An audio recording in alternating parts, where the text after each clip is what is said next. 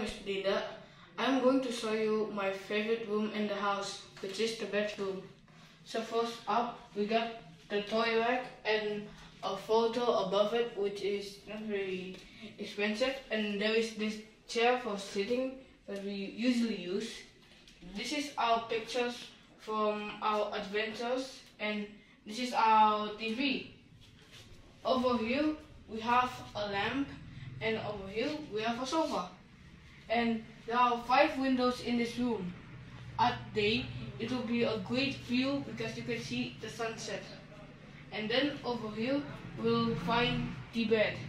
And above the bed, there are exactly 3 pictures which are very beautiful. Now moving on here, we have a treadmill.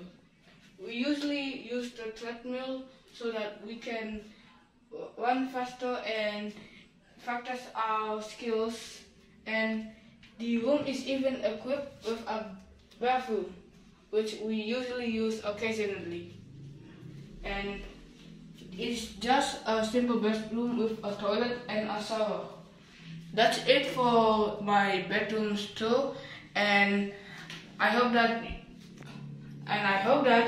you can give me a good score on this homework.